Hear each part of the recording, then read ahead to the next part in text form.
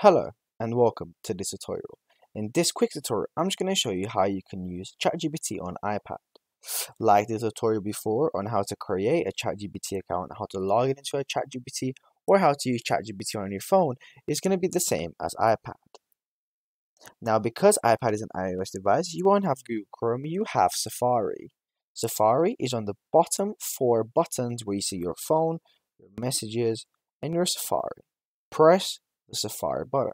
If you're not 100% how Safari looks, this is how the Safari browser looks. You're going to type ChatGPT. You're going to log in. Press continue with Google with your current account. And there you are. You've opened your account and you've signed in with your iPad.